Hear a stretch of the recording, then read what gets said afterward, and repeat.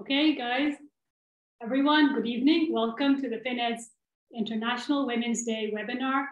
Today's webinar is going to be on Pakistan's Women of Finance. And we have with us a panel of 5 speakers. All are very successful women in the finance industry.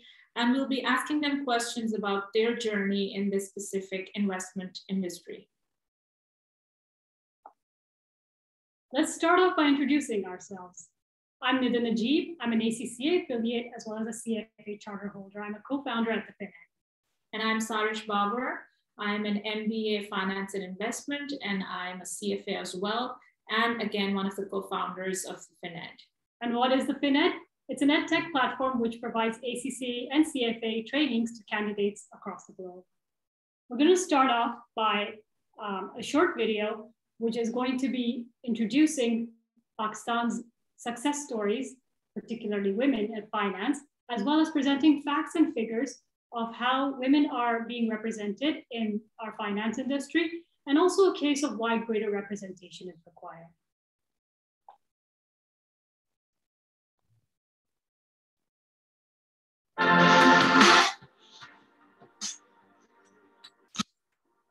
As of 2021, the financial services industry reported a female participation percentage of 13%. In the same year, President of Pakistan, Dr. Arif Alvi, announced the Banking on Equality policy, which aims to ensure the banking sector adopts women-friendly practices and policies, including gender diversity and financial inclusion. Amongst other visions, the policy framework sets an ambitious target of increasing female participation rate in the workforce to 20%. This will mean thousands of women will need to enter the workforce to achieve this target. Even beyond the banking industry, a lot needs to be done to ensure deserving women are given the chance to excel. Here are some eye-opening facts. In 2020, out of the 50 startups that raised venture capital funds and angel funding, only 3 were women-led. We'd like to think that technological advancements has made it easier for women to start their own venture, but there isn't much data to support this assumption. Based on a report by the IMF, the overall female participation ratio in the workforce stands at 22%, one of the lowest in South Asia. If we break down the participation ratio based on each region, we can clearly see that the more developed cities have greater participation.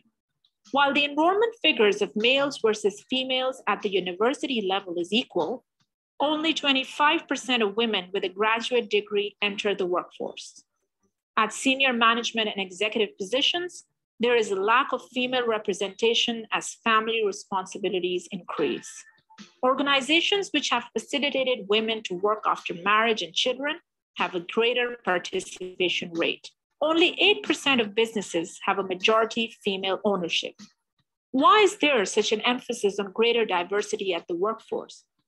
Research conducted globally and by Pakistan's Security and Exchange Commission shows a strong correlation between women holding top position and corporate profitability. In fact, return on assets and return on equity were found to be higher of listed companies with greater women representation in 2017 and 2019. After all, encouraging greater number of females to enter the workforce will serve to increase the tax base and could give a boost to Pakistan's GDP. Pakistan is no stranger when it comes to success stories in the finance industry. Today is special because we will be celebrating the grit, determination, achievements, and showcase Pakistan's women of finance. We're going to be starting off with Dr. Shamshad Akhtar. Dr. Akhtar is a development economist, intellectual, and diplomat who was the first woman to serve as the state governor of the State Bank of Pakistan. Her most recent occupation was as the caretaker finance minister of Pakistan. Past career milestones include vice president of Middle East and North Africa at the World Bank and a senior advisor on economic development and finance to UN Secretary General Ban Ki-moon. She has been recognized in international publications such as the Eurobonny Institutional Investor and the Wall Street Journal, which named her amongst the top 10 women leaders in Asia. Seema Kamil, Deputy Director, State Bank of Pakistan. Being the first woman to lead a major Pakistani bank, Seema Kamil served as the President and Chief Executive of United Bank Limited. She's held several senior positions in her prolific career, such as the head of corporate and investment banking at HBL Asset Management Company and head of HBL's branch banking network. While heading the banking division, HBL achieved the highest annual average growth in customer deposit accounts, placing it at #1 in Pakistan. She now serves as a Deputy Director at the State Bank of Pakistan, being the first woman to hold that position. Akram Khatun, former founding president at the First Women Bank Pakistan. She is the first female banker of Pakistan who initiated women banking in the country, heading Muslim Commercial Bank's First Women branch. She was the founding president of First Women Bank, where she held the title for 11.5 years. Under her career, First Women Bank became the pioneer for microfinance lending to cater to the credit needs of underprivileged women in both rural and urban settings. Another initiative taken by her at the Women's Bank was to conduct training programs for women entrepreneurs. She has played an active role in the education industry and currently serves as a lifelong senior member at the Jinnah University for Women. Roshana Zafar, founder and managing director at the Kashf Foundation. Roshana is a development activist who works to economically empower the lives of women through her self-developed microfinance institution, Kashf Foundation. The foundation is Pakistan's first specialized microfinance institution. Prior to the foundation's inception, Roshana worked with the World Bank in Islamabad in their water and sanitation department, teaching women best hygiene practices. Since founding Kashf Foundation, she has been the recipient of several awards, including being one of Pakistan's first Ashoka Fellows and the Tamgha-e-Imtiaz, one of Pakistan's highest civilian awards.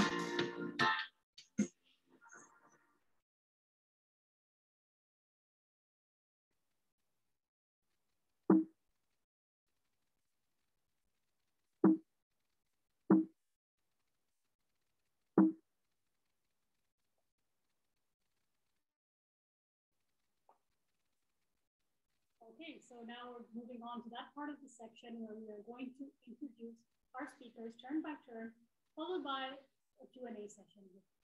We're going to start off with Huma Pasha. Ms. Huma is a senior partner at Usmani & Company Chartered Accountants. Huma has over 35 years of local and international experience and has worked in various global positions, including, in various global institutions, including Citibank, Up Power Company, Dawood Hercules Group, in several management capacities. Huma is a professional trainer and has been carrying out workshops, seminars, and conferences at the ICAP, IBA, Pakistan Institute of Corporate Governance, Institute of Internal Auditors, Asian Systems Audit and Control Association. Huma is currently on the board of Feroz 188 Mills Limited, UBL Fund Manager Limited, and High Tech Alloy Wheels Limited, and has served these boards in various capacities as chair of the audit committee and chair of HR committee. So I'm going to pose my first question to Huma, which is, what are some of the challenges you have faced in your professional journey? Ms. Huma, if you could please answer this question.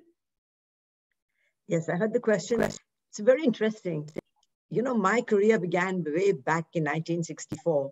And you will not believe that the challenge I faced was because I wanted to become a chartered accountant and I wanted to do my BCom. And I discovered that the only college that was teaching BCom, where I could sit for that qualification, was an all-boys college in Chittagong. That's where my parents were. So it was a real battle getting admission into that college, but I did it. And do you know, now 13 professors, female professors teach at that college. And of course, there are numerous girls. So it paved the way for the girls and your later generations to get into commerce, because it was in those days thought not a profession for women to join. And you'll be surprised. We see so many women who pass for IBA, but the first group of women that joined IBA was in 1975. So my era is that education was the most important thing. To get a professional education was the biggest challenge in those days.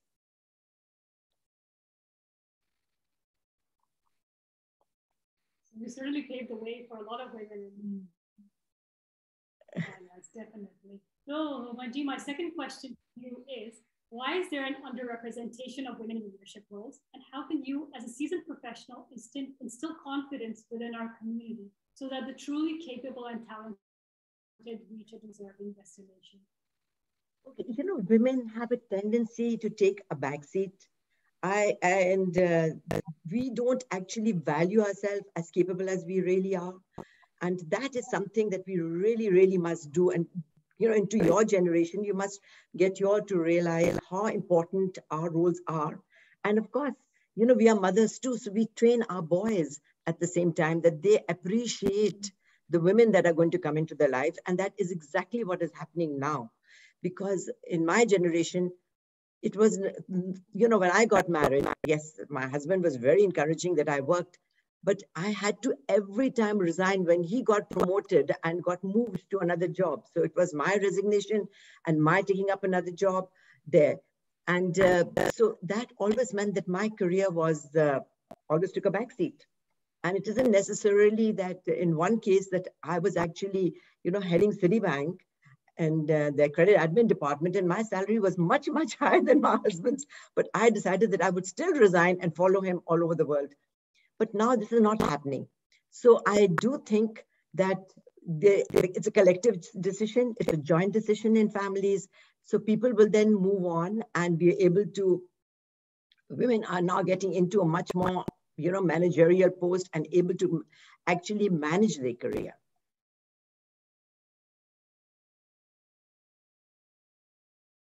So I can speak on and on, but I think there's a time limit. So I'll give the other speakers time. No, carry on. No, please go ahead. Yeah, if you have any other okay. thing to add, so definitely would like to. Yeah, so that has actually been a big challenge. But having said that, now I see that your generation is actually taking in the reins. And now what happens is that, we mustn't underestimate the men that come into our life. They are our biggest supporters.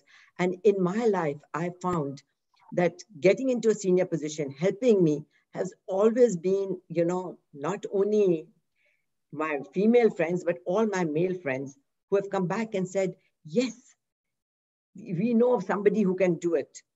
And we need to be bold enough and have our voice heard. And, I'm the generation where when we walked in, like when I first took up a job in Citibank, and I would be the only female woman there at the executive level. And they would ask me, Uma, can you make the tea? Can you believe it that as an executive, I was the one who would be making tea and serving it to everybody? And I just had a very wonderful incident where we were having these youngsters coming in, and one of the male, the host of that asked one of the males there, said, can you make the tea? And he looked around. His wife was also a professional woman, looked at her, and she was not going to help. So he got up and he made the tea and served it to everybody. So things are changing.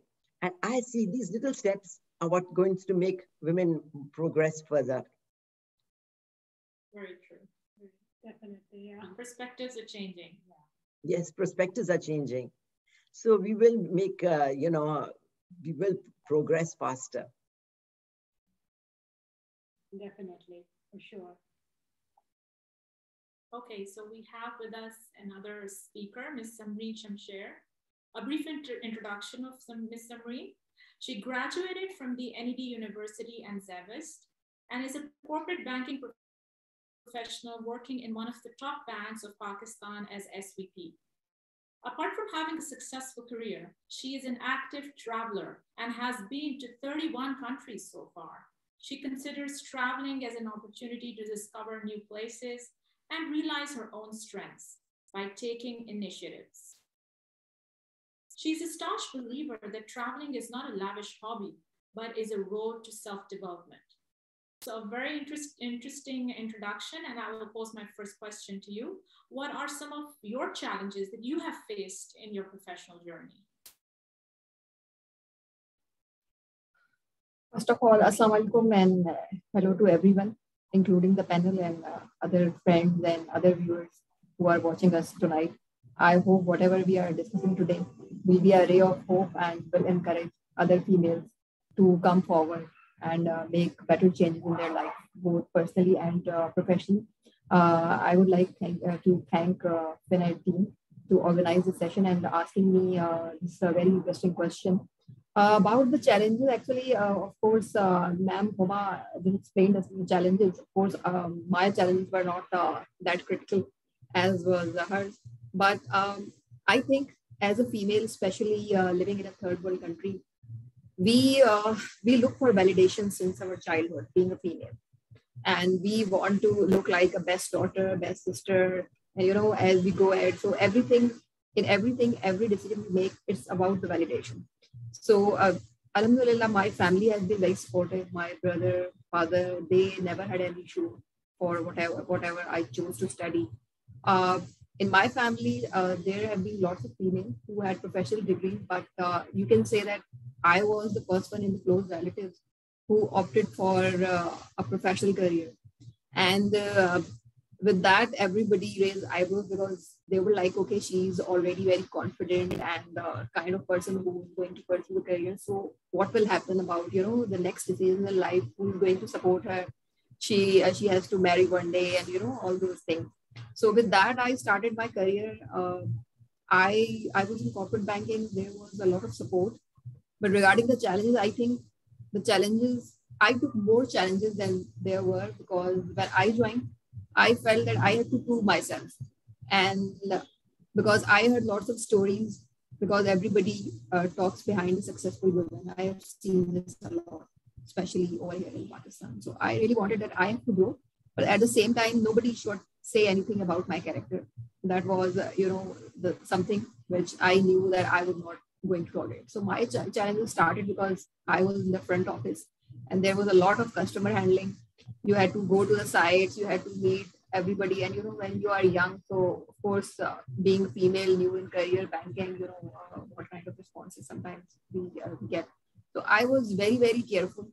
And sometimes nowadays, when I look back, I think that maybe it was not that difficult, but I worked more harder. Maybe if I was a boy or maybe if I was a male, I think my journey would have been easier, because I had to put in a lot of effort just to prove that, okay, look, I am a female, but I'm not going to leave the office earlier.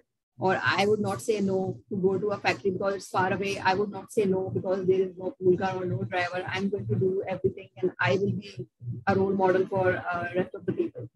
So this is something I really wanted to share with everyone, because sometimes it seems that, okay, it was normal, but no, it's basically a double responsibility or a double hassle for a female to pursue a career as well as to prove herself that she is capable of doing it, both to the professional peers and as well as to the family members, that she is doing something which is right and her career decision was good.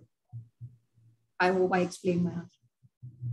Yeah, we definitely prove ourselves really hard. We work really hard to prove ourselves to everyone. And you're quite right. It's double the amount that any male, someone who's working alongside us would do.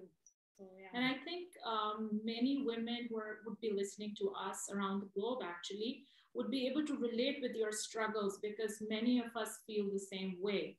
So that brings me to my second question. The finance industry is still a pretty much male-dominated industry. And as you saw in the statistics as well, that women opt for professional degrees.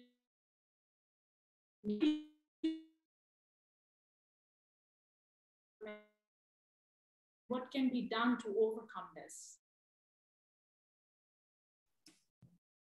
I think as more females are coming, they should also be supportive and should be able to market themselves as an ambassador for other females, so that the people who are working with them, especially the male persons, because if a female is coming to work, I think the credit goes to their family and their supporters as well. because you cannot do anything if somebody is not behind your back, is not giving you much support. The females working around, the males working around us, they are more important to provide a support. If they feel that, okay, the females, colleagues, they are good, and one day our daughters should also be joining the office, I think that is the right kind of approach. If the males around you, they think that the females who are working here, they are equally good. And because, you know, what happens that when it comes to marriage, I'm bringing this topic because this is something which is, you know, always back of the mind of the daughters of the females joining. So when especially in Asia and Pakistan, when the marriage is considered, usually the guys, they prefer somebody who will lead the career or who is already a you know, sort of person who will handle the home chores and other things. So it's very important that we educate our brothers, our colleagues, sons, that they should know why it's very important for females to come in the workforce and why it's important. It's not just a hobby.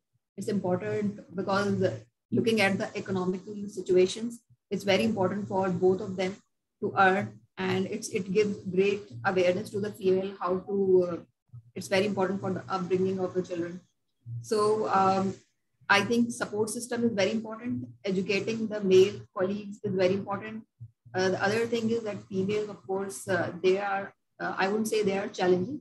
There are specific requirements. I mean, maybe like some institutions now providing a daycare center, the people are providing transport systems, maybe flexi work hours. Lately, a few banks, they have started flexi work hours and kid daycare center, etc. So I think this is giving us kind of support system to the females that they do not have to leave their careers in the middle, because many females, even if they start their career, they have to leave it at some point of time. And eventually we are deprived of very good females who could have been great professionals, but they are no more in the industry just because the lack of the support from the employers. Yes, I agree. Women practices need to be adopted because we're 50% of the population, if not more. So we should contribute to the economy and the country's GDP.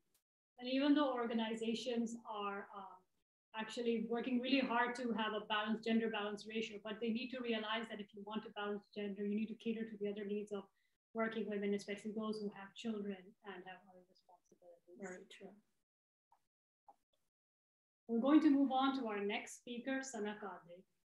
Sana Qadri is a chartered accountant from the Institute of Chartered Accountants of Pakistan. She is an IFRS expert with experience of over 14 years in a wide array of projects with all divisions throughout the financial services industry. She has worked for prestigious organizations in a senior capacity, including Director of Financial Reporting at Telenor Microfinance Bank Limited, Chief Financial Officer and Company Secretary at Laxon Investments Limited, as well as CFO at Next Capital Limited. She brings her talent and experience of establishing anything from scratch and taking it to an exceptionally high level with collective team effort. She is the founder of EdWatch, an edtech designed around critical skills and development needs. So my first question to you, Sana, is why do women not end up in the workforce despite being front runners when it comes to acquiring professional certification, number one? And how many employers recognize these reservations and actually make an effort to facilitate women by designing flexible working policies? Basically, there are two parts of, thank you very much for the introduction, first of all. And there are basically two parts of this question. The first one, I think, it's basically, as Samreen rightly mentioned, that you need your family support. Finance is generally considered, not just in Pakistan, around the world, it's considered to be a male-dominated profession. So if Huma was able to go to an all-men's college at a time when it was, see a woman, it did not exist in Pakistan, it was just because of she had the support of her family. And if she has been able to, maintain her career despite many gaps due to whatever the family reasons were. If Samreen has been able to, excel in her career, it's basically because she had the support. Whatever I've done in my life, small or big efforts that I've put into my career is because I had the support of my family. So there's a big question, especially as far as Pakistani culture is concerned. Uh, my father was the one who actually wanted me to be a chartered accountant. So I had, his support basically to pursue this career. And throughout my education, my career, I've had my family at my back. So this is what comes. This is basically critical. Family support is extremely critical to any uh, career, to any progress. And finance is obviously considered a male-dominating profession. So we generally, women in Pakistan and overall around the world, generally don't get that kind of a support when it comes to finance. The second question is what employers can do. So employers have been talking about gender diversity and inclusion. And diversity and inclusion is what I've seen is generally restricted to the number of women on board, the number of women in an organization. What we should realize is that, uh, you know, women and men are two different genders. We are completely different. So it equal opportunity doesn't mean expecting equal behaviors and equal sort of efforts from both of them. It means equity is more critical if question of wherever the question of diversity comes in. Let me tell you an example. Throughout my career, I have seen that, especially when, if I give you a very simple example of my experience in the firms, women were generally considered to be putting in less effort as compared to their male colleagues. Why? Because women were, doing were not doing as much overtime as their men colleagues were doing. And why was that? Because being a woman, I know that I have to reach home early. So I come at 9 o'clock maximum, and I leave at around 6:30, 7 o'clock, 8 o'clock, maximum 10 o'clock. So this was usually the schedule of women working in a firm. But if you see, the men who were working with us, they would come at 11ish, 12ish, or somewhere around 1 p.m. even, and they would generally start working very late. So around 3 o'clock or maybe 5 o'clock, and then they would sit, work late hours till 12 p.m. or maybe 12 a.m. or maybe 2 a.m. So what organizations had been doing is that comparing the time that the person has spent in office after the official hours, after the business hours, as against the time that he should have spent. So if you see the number of hours a woman is spending, in that case particularly, she's spending as much time as a person as his male colleague. She is even working more, putting in more efforts. Women are generally more productive, and they're generally more hardworking, as I should mention. So the point that I want to make here is that women are, we should be, when we talk about diversity and inclusion, it should be considered that women are different from men. So you have to create a culture, an environment that is conducive, that is welcoming women, that is woman friendly. And like you mentioned that women should get benefit, should have daycare centers or facilities like that, so that more women are willing to join in. Definitely, and the culture should always come from the top, and that is the way it could be sustained as well as be effective. So my next question to you, Sana, is that why is there an underrepresentation of women in leadership roles particularly? And how can you as a seasoned professional instill confidence within our community so that the truly capable and talented reach, a deserving destination? Okay. So basically, there are two issues. One that Huma has already mentioned, that we underestimate, we as women underestimate ourselves. We don't think that we can take up certain roles. If we have this habit of saying no to risky positions, risky projects, we underestimate ourselves.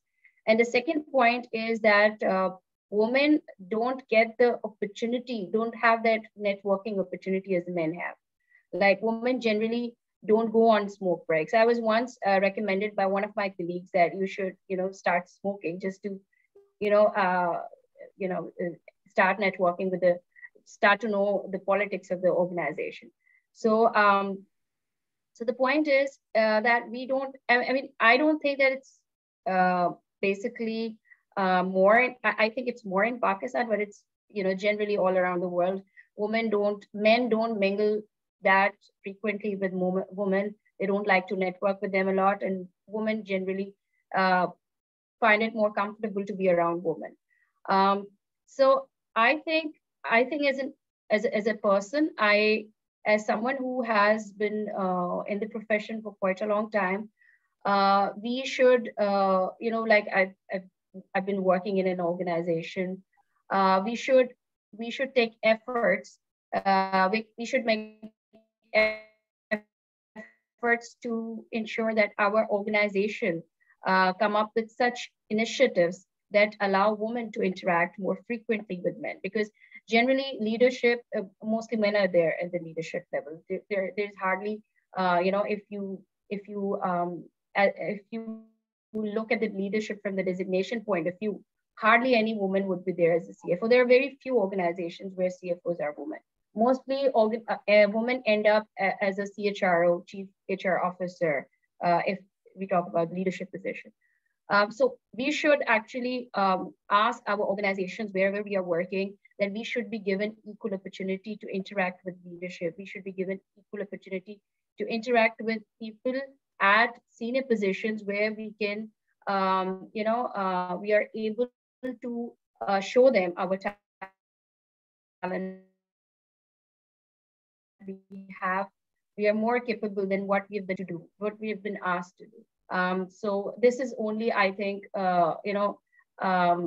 culture change comes through culture and not just by increasing numbers. So this is what needs to be done. Yeah, we need to adopt change in spirit. Very true. And this is not only locally in Pakistan. This is a global issue, and I think many women feel this is. They're very hostile towards women. In fact, men being in leadership roles, and that mindset needs to change. Very true. Okay, so we have with us another speaker, Ms. Sarah Imran, and a brief introduction. Sarah Imran is a young transgender activist and social entrepreneur for socioeconomic development of marginalized communities. She has been working in the field of transgender rights, SRHR, and development since 2013. She has worked with various national and international organizations like Youth Lead, International Youth Alliance for Family Planning 2030, Global Fund for Children, Commonwealth Youth Network for Gender Equality, Rutgers, Youth Voice Count, Accountability Lab, etc. She has done MPhil in commerce with specialization in entrepreneurship. She conducted research on opportunities and obstacles faced by transgender entrepreneurs in Pakistan. After that, she has developed an initiative, Pink Center, which is the first platform of its kind for transgender entrepreneurs in Pakistan. Pink Center envisions to develop and grow a circle of innovative arrangements across different organized verticals to achieve economic change for transgender people in Pakistan. She envisions a world where transgender people are economically empowered and have equal rights. So my first question to Ms. Sarah would be, what are some of the challenges you have faced in your professional journey? Hello, everyone. I will say that before the professional journey, the challenge itself, it's a gender that like even not accepted by our own families. So the struggle started since I realized that my existence and my identity as a trans woman, struggling with the acceptance within family and outside the family in the society and overall.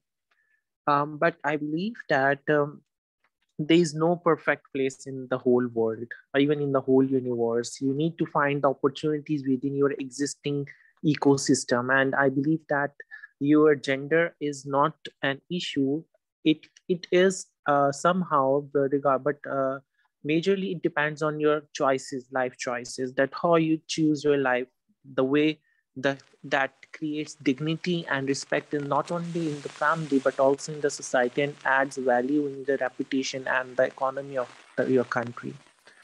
So I realized that I'm working for the transgender rights and empowerment, like in South Punjab, which is itself is a geographically deprived region in Pakistan since 2013. And since working for the 9 years, I realized that majority of human right violations happening on transgender people, specifically transgender women, is due to the fact that they are financially dependent on their abusers.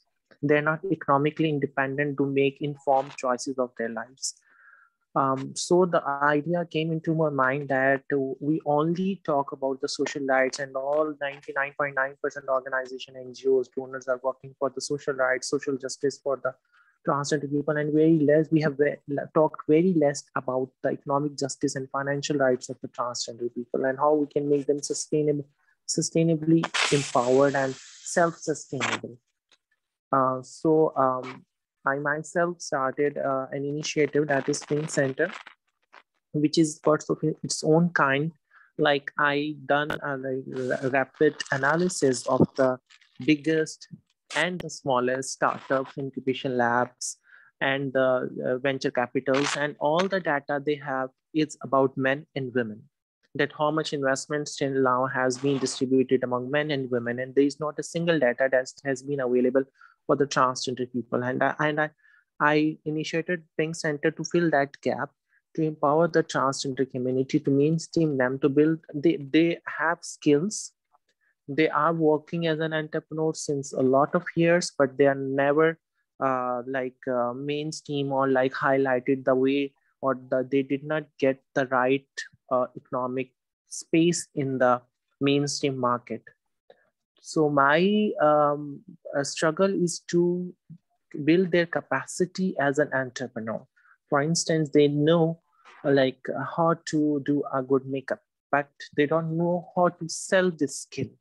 I developed curriculum. I give them sessions, trainings regarding marketing, management, financial cash flow, how to do specifically digital entrepreneurship, especially after the COVID-19, the world is transformed, the economic world is transforming into digital spaces, and the markets are converting into e-commerce and the stuff.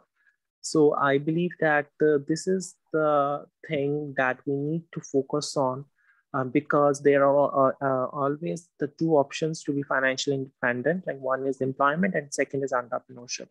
Employment is not a good option because unfortunately the transgender community did not got the opportunity to complete their education, because majority of them were thrown out from their families in a very early age.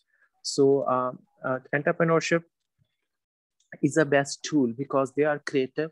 They have a lot of good ideas that can be turned into income generation activities. So I'm nominated as a transgender focal person from Social Welfare Department, government, Punjab government, focal person for the skill building and economic uplifting of the transgender people through entrepreneurship.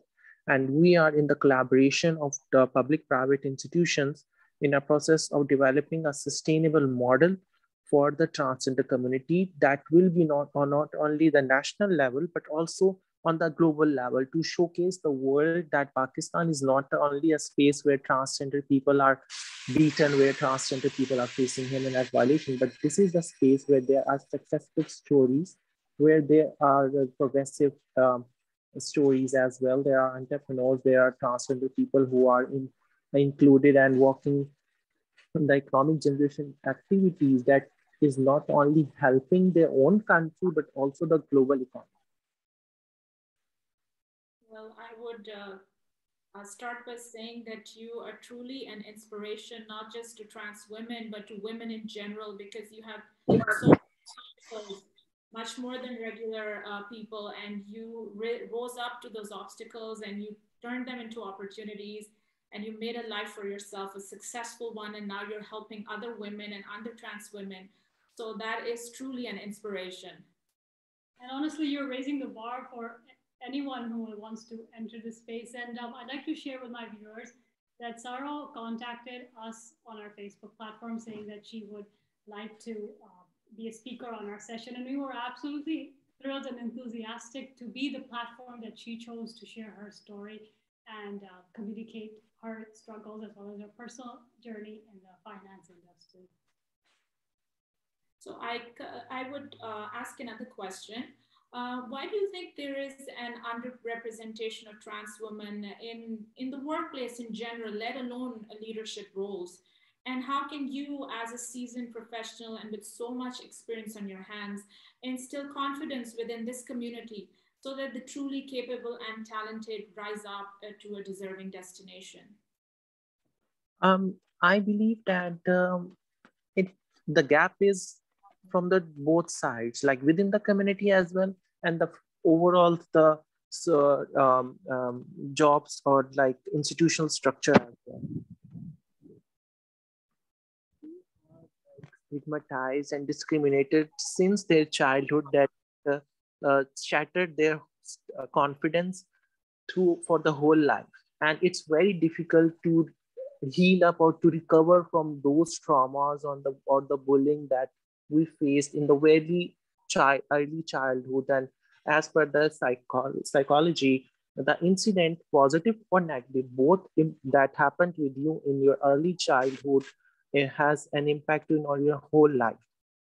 Number second, there is not equal opportunities for the transgender people. Like I said that even you can do a random test, just choose a random startup, and just send an email to them that, do you have any transgender beneficiary till now?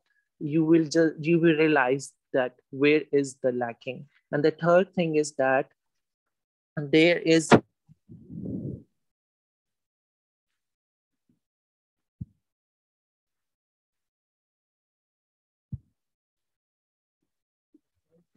unfortunately from the ages as well that we need to build a Are we? Yeah, we can hear you. Are you hearing me now? Yes. Okay. Okay. The third thing is, I was saying that the one thing that has been in the practice, that the isolation. And the development organizations are unfortunately practicing making the isolations of the transgender community, building the separate things, building the separate identities, separate circles. But we need to mainstream them. We need to mainstream them in the not only in the Pakistan market, but also in the global market, so that like they can be the better value additions in the global economy.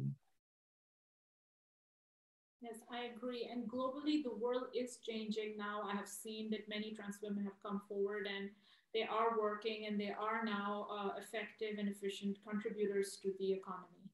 And I hope after today's webinar, our webinar is so effective that we create some waves among not only the finance community, but across the entire work environment and work industry, so that people actually realize that trans women deserve their space just like any other. They are a citizen and they deserve their rightful place, especially the talented. Thank you, Saro. Our next speaker for today is Bushra. Ms. Bushra is a fellow member with an ACCA and CFA charter holder educational background. She has diverse post-qualification experience of 9 years across a broad range of areas, including FP&A, accounting, financial reporting, commercial finance, and audit and risk management. She started her professional career with KPMG in Lahore, Pakistan, working in their risk advisory services function. She has the opportunity to work with several prestigious organizations such as the Akzo Nobel Pakistan, Coca-Cola Beverages Pakistan, and one of the biggest industrial conglomerate of Pakistan, ICA Pakistan Limited. Bushra is currently working with Pepsi Cola International Limited. At Pepsi, she has led several financial reporting teams, including Pakistan's market, Asia Pacific, and Asia, Middle East, and Africa sectors. Her current role covers the AMISA sector CapEx planning. She is recognized as a young leader and regarded as an inspiration for many at Pepsi Cola. On a personal end, Bushra's interests range from outdoor fun activities, gardening, and spending time with her family and friends, as well as traveling. So my first question to you, Bushra, is that what are some of the challenges that you have faced in your professional journey? Thanks, Nida, for that introduction. And before I jump into answering that question about the challenges, big thank you to the FinEd team, Nida and Sairish, for firstly inviting me to sit amongst this really amazing panel of ladies. I think hearing their stories, their career journey so far has been inspiration in itself. And I know they've already achieved so much, but their futures are even more brighter. So a lot to learn from all of them. And coming back to the question itself, in terms of the challenges that I've encountered in my professional journey so far, not as something as difficult as Ma'am Uma mentioned. You know, I wasn't really a pioneer in you know, maybe jumping into a field that was where women were really not considered or not even eligible to apply for at that time.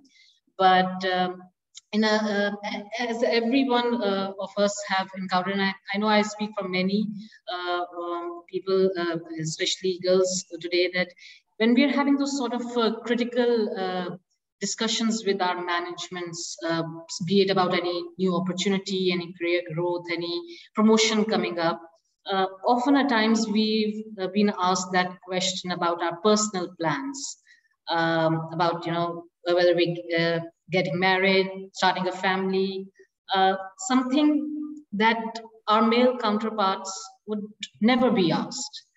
I find it very strange, and I used to laugh it off initially, but then I started understanding that this is truly a bias, and it's the way they think. Management used to think. I don't know whether it was really a roadblock in any of my career moves or promotion back those days, but it definitely gave me that doubt. Made me think that what about my past performances, my qualifications, my potential that I bring to the organization? Was that all secondary? And me being a woman, maybe having that personal responsibility, which I believe men do have to, but they're never questioned about it. So I think basing your future growth solely on that, you might, I was able to probably stride through that, laugh it off maybe, or just push through it. But maybe somebody amongst us or any other across the globe, we women might second guess ourselves. We might actually give up an opportunity. Like I think Sana and Samreen had also mentioned that we often tend to not go for some challenging roles, just thinking that we might not be able to do it, or we have these responsibilities. So those were the sort of challenges that I saw and experienced. And the second one, in which I have now started to really work upon, is something about that we women in general tend to look for mentors. But I think if we had sponsors, so there's a difference. I believe mentors are helpful. They help you guide, pave way for you, but you need a sponsor sitting there, to be your advocate there, so that, if you're being considered for some option, that is something somebody can say, yes, she deserves to be at the table. So I think that was one challenge that I foresee is still going to be ongoing for a time. It's up to us, our generation and the coming generations, that we offer those sponsorship opportunities, which I think we did not have, we were missing, lacking.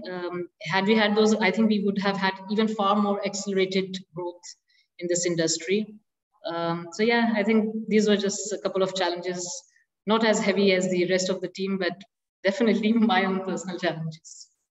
Yeah, everyone has their own personal journey, but I do agree that women do need to vouch for each other, and that's yes. the way that we are going to. And I would like to add something. I totally agree with you, Bushra. And those women who are married and have kids, this is a very cliche question that is always asked. How do you balance your work life or your career with your family life?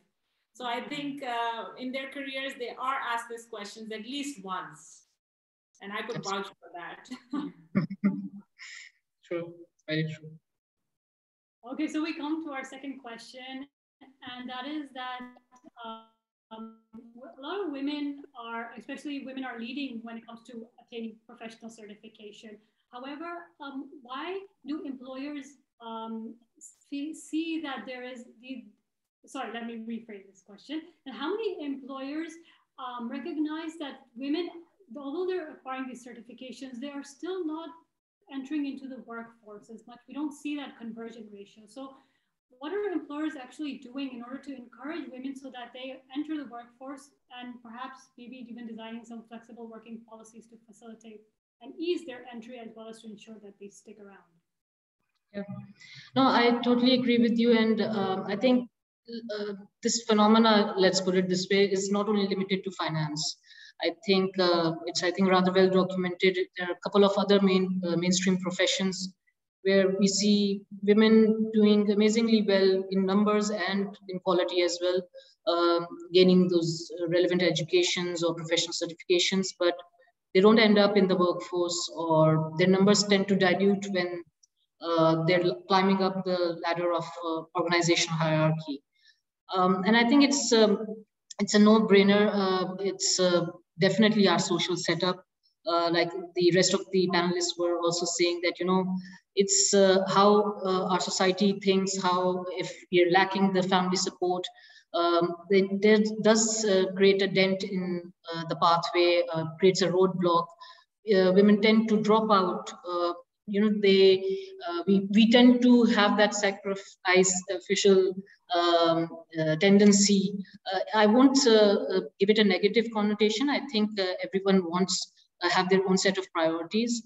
We want to take care of our kids, our elderly, our families, and we are willing to prioritize and do so. But I think in these last 2 years, especially with the COVID, where most of us have been working from home, we've seen our partners working from home, children are being homeschooled.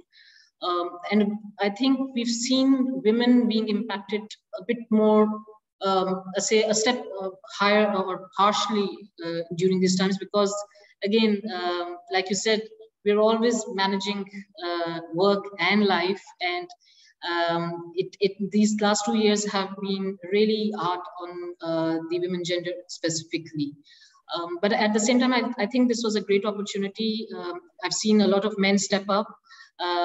They have actually started taking active interest in, you know, maybe helping their children with the, you know, homeworks, operating the Zoom for them from home, taking their classes, or, you know, just doing simple contribution in terms of home chores. So I think that's need of the hour. You need to recognize that in these challenging financial times, where having that single breadwinner, it's going to be, it's rather unnecessary pressure on the male members of our society, when women can be equally productive and, you know, provide that necessary financial support to the team, to their families for that matter, and, you know, relieve their male partners at the same time.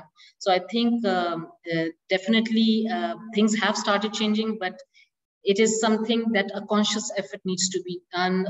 We need to be encouraging that. I think, like the rest of the panelists said, that we need to be inculcating that, educating are male members of the society, starting from our families to our work colleagues as well. So yeah, definitely that needs to be done. Organizations need to really step up as well. And I think a lot has been done in the recent past. In many organizations in Pakistan. I can speak from my current organization. There's a wonderful daycare facility where both parents can, just know that their children are in, some safe hands and they can concentrate on their work. Having that flexi hour options, you can start late, you can work late. Say you need to take a gap in the day. Those are the sort of flexi timings that are being offered by the organizations these days. Also, I know for a fact that some organizations are really promoting women to join back in the workforce. Maybe after having a child, or maybe they had a career break for whatever reason. So they're actually educating females while selecting, I think as part of the application process, where they're encouraging women to apply and come back into the workforce. So that's very promising in itself. Also, I think one other area that organizations really need to look into, and maybe they will in due course, is this paternal leave, which I think right now is rather very insufficient. Maybe 7 to 10 days, and men of the family have to be back to work. So I think there needs to be a fine balance there. Men need to be given extended some, or have some more enhanced paternity leaves as well, so that they can be there at a time when their partners may not be physically or mentally that fit to take care of the families. So yeah, I think those are some of the areas that have already been worked upon by the organizations, providing the necessary support and creating a more conducive environment for women to come back into the workforce. So yeah, I hope it brightens up in the future as well, with more efforts from the organizations. Yes, hopefully. Definitely, like there's a big buzz on, I wouldn't say big, that would be a bit too much to say, but there's a buzz about sustainability. So both of us as co-founders would like to request the corporate industry to actually listen to this and adopt it in spirit as well as in policy, and so that actually women are encouraged to work as well as join back after long maternity leave. Yes, and a job and a task should be based on merit. Why have a job or a simple task be gender defined, whether it's at home or it's at the workplace?